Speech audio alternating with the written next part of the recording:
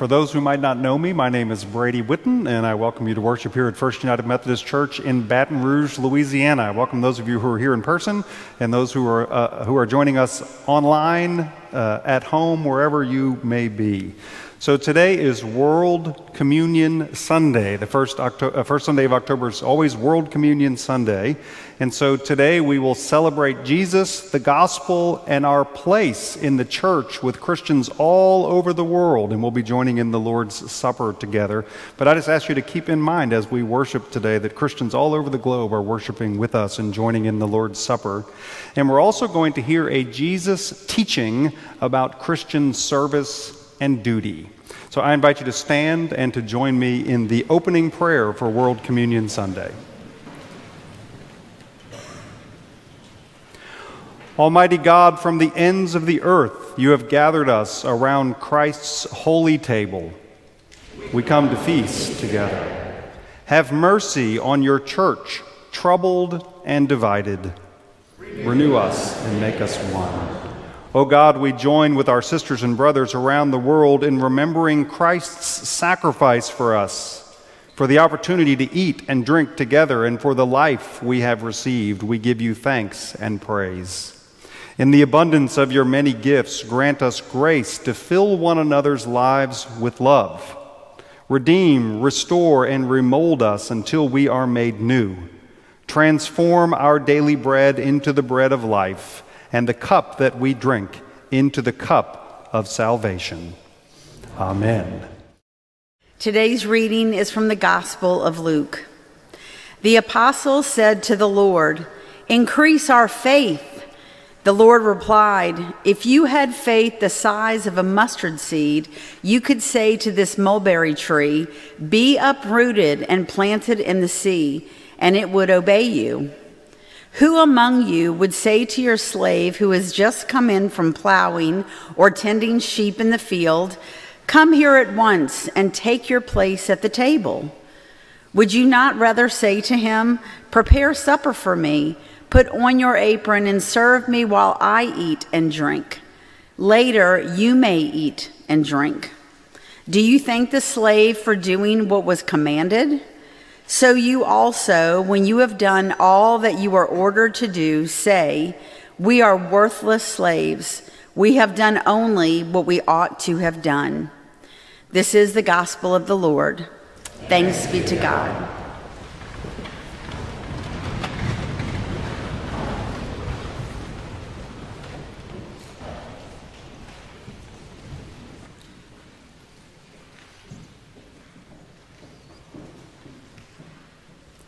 In today's reading from Luke, we encounter two Jesus sayings. And these are not stories about Jesus. They're not parables that Jesus told. They are sayings or teachings or aphorisms of Jesus.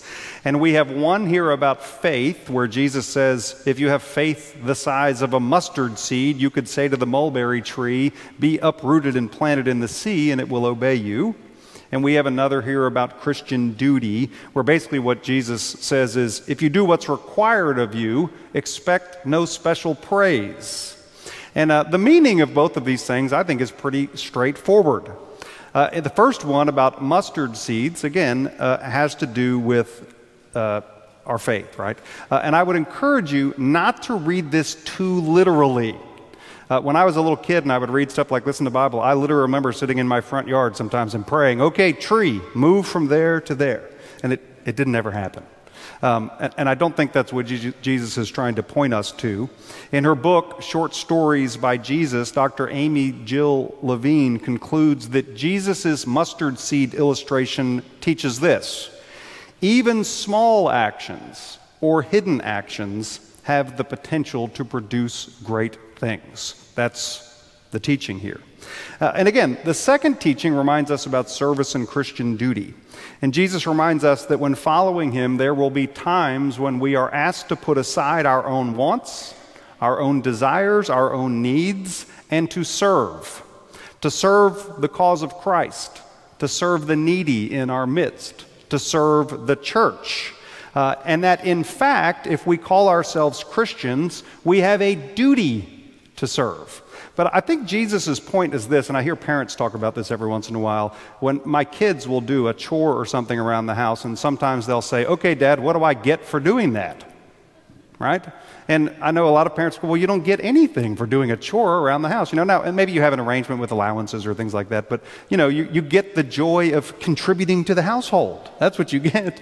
Or I'll sometimes say to my kids, you get a roof over your head, and you get food on the table, and you get electricity, and that's what you get, right? And I think Jesus is saying when we do our duty as Christians, when we serve God, we really shouldn't expect any kind of extra celebration or praise. William Barclay, the great New Testament scholar, says this: love always involves responsibility, and love always involves sacrifice. Again, I think parents and others of you, maybe who have been caregivers or something, recognize the truth of that. Love involves responsibility, and it involves sacrifice. And Barclay says, we do not really love Christ unless we are prepared to take on those two things. And so there are two things that I want to focus on, and I really want to focus on this teaching about duty. And there's two things I want to say about it. The first thing I want us to know is that while we do have a duty to serve, duty does not mean drudgery. Any of you have that idea? You think, oh, duty, obligate, oh, I gotta go do this. It doesn't mean that. There are times in life where we serve and we sacrifice, and we do so gladly and with joy. Let me offer an example. So I was thinking about a church member this week that I know did something for years and years that took a lot of time and a lot of energy and a lot of effort. And I wrote to him and I said, look, I know you used to do this thing. Can you give me a better understanding of what it is you used to do? And there was a lot more to it than I even really imagined. Well, this is what he shared to me. See if you can figure it out, what we're talking about. He says, so Wednesday evening, my brother and I would make a Sam's or a Costco run and head back to my house to store items in the deep freezer. Friday evening, we'd load the van and trailer, propane, gas, ice chests, and be on location at 5:30 or 6 a.m. Setup consisted of a dozen 10-by-10 tents, a grill, a 35-gallon jambalaya pot, fryers, burners, pots, utensils, a full load of decorations, 2 TVs with satellite hookups, generator with a sound system.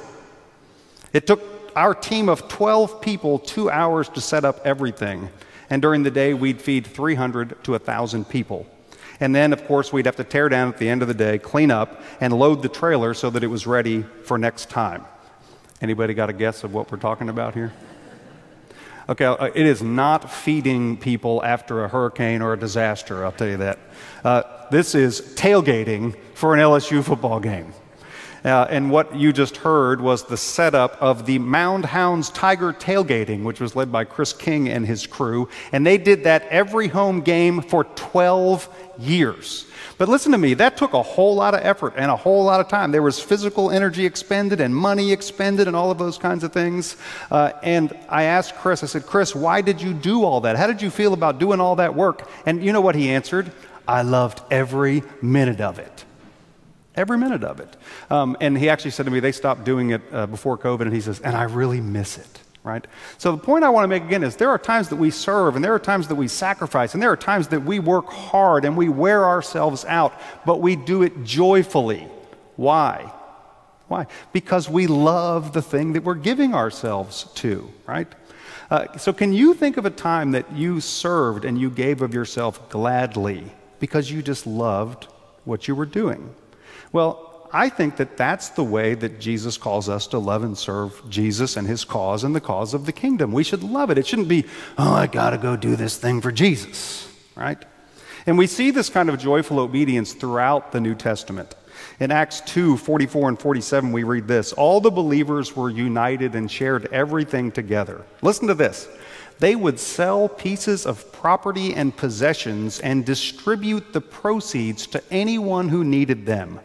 Every day they met together in the temple and ate in their homes. They shared food with gladness and simplicity, and they praised God and demonstrated God's goodness to everyone. So this is a description of the early church. And they sold pieces of property and possessions and gave them to people in need. And did they do it begrudgingly? What'd you hear there? They did so with glad and with generous hearts and praising God in all that they did. Why? Because they knew they were called to something greater, and they loved what they were doing, and they loved, they had received the love of God, and they loved sharing that love with others, and so they did it gladly. In 2 Corinthians 2:15, we read this. This is Paul writing to the Corinthian church, and he was writing to them about the difficulties of coming to travel and see them. And he says this, 2 Corinthians 12:15, I will very gladly spend and be spent for your sake. I will very gladly spend and be spent for your sake. And so what I want to ask you is, does your vision of the gospel, does your vision of what Jesus has done for you, what Jesus has done for our world, and what you are called to, call you into that kind of joyful service and obedience, to say, I will gladly give myself for Jesus and for the kingdom? And I don't have time to go into why I think you should be that way, but I would just encourage you to do this. If you don't have that sense of joyful self-giving in response to what Jesus has done, do some more reading, do some more praying, do some more thinking, open your heart a little bigger, open your mind a little bigger, I think, because when we get it, we have no choice but to sort of give ourselves in response to what Jesus has done for us. So I got to tell you that I saw that kind of joyful service in our church's response to the 2016 floods here in Baton Rouge. So I want to ask a question real quick. How many of you were in Baton Rouge during the 2016 floods? Lots of you. And how many of you were a part of our church during that time? So you have some idea of what our church's response was. If you remember those times, it was amazing, right?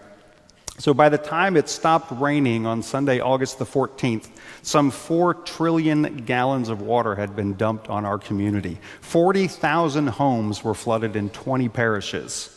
So on Monday morning, we put out a call to our church that we would start receiving donations in our gym and that we would begin to send out work teams. Like, people started calling us, going, what are we going to do?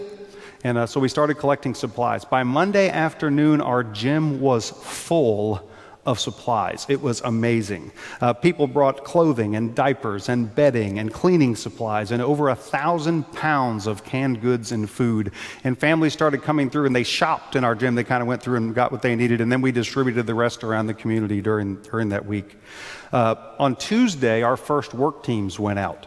And by the end of the week, our church had worked in 71 homes. That was in like 7 days. We had been in 71 people's homes. There was a group of volunteers. It was actually Chris King and his Mound Hound people cooked 500 meals for Red Cross staff and volunteers. On Friday and Saturday, our church sent out a team to Hope Community United Methodist Church in North Baton Rouge, and we began to help them cleaning up their building, and we fed people in their community, giving over 1,000 servings of jambalaya out in that community.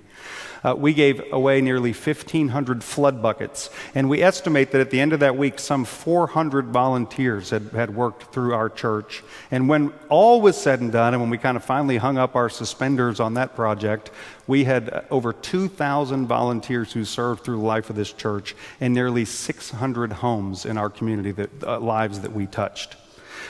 Somebody sent me a little reflection about what that all meant to them, and they said this. Now I got to find my quote for that. I can't find it.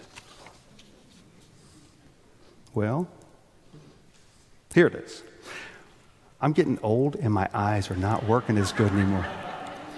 Some people convinced me to get some reading glasses. Maybe I'll use bigger font first. What do you think? Okay. Here's the quote. We have been totally blessed by the volunteers from First United Methodist Church.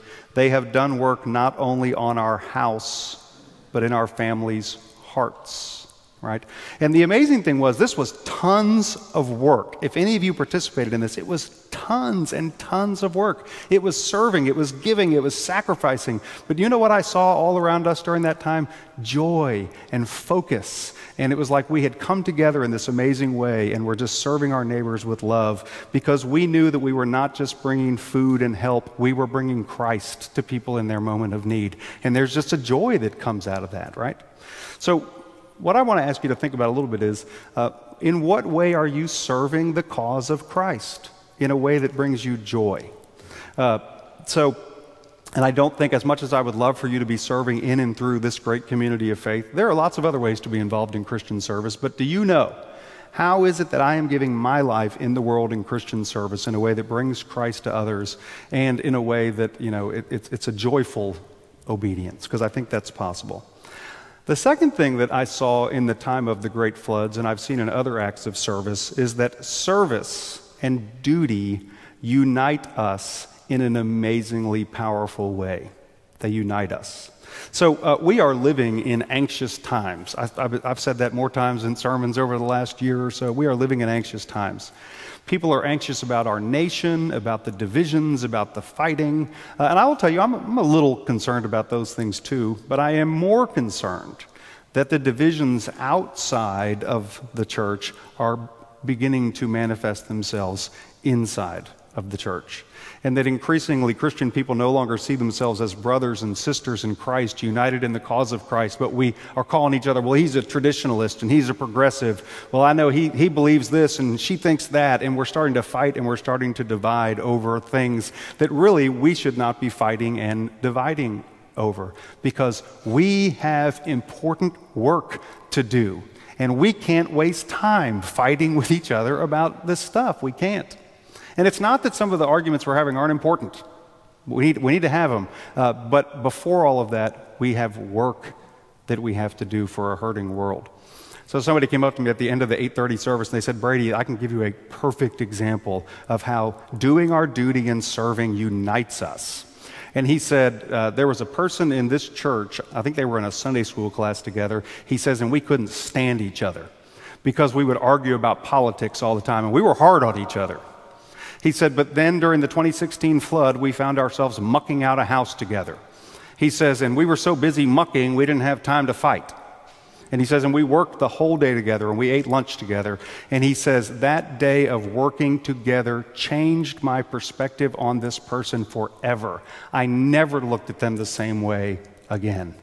And it was serving the cause of Christ and looking to the needs of others gets us outside of ourselves and outside of our divisions, and it brings us together. And this is one of the reasons I think that Christ has really called us to serve and to do so dutifully as Christians, because he kind of knew that it would be a gift to us.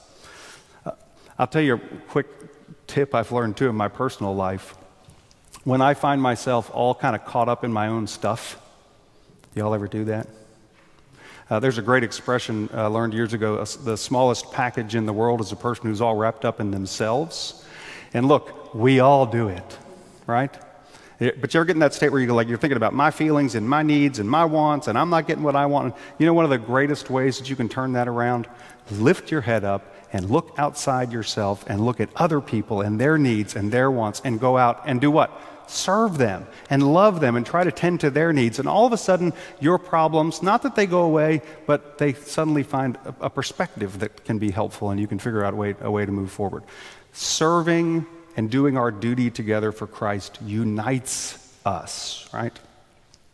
So today is World Communion Sunday.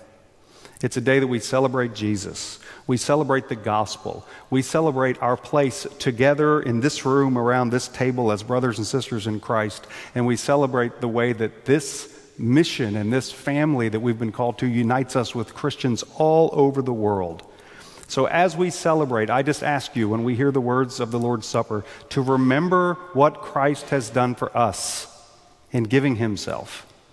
And remember who Christ has called us to be as the church. And let us serve him and come together in joyful obedience. In the name of the Father, and of the Son, and of the Holy Spirit. Amen.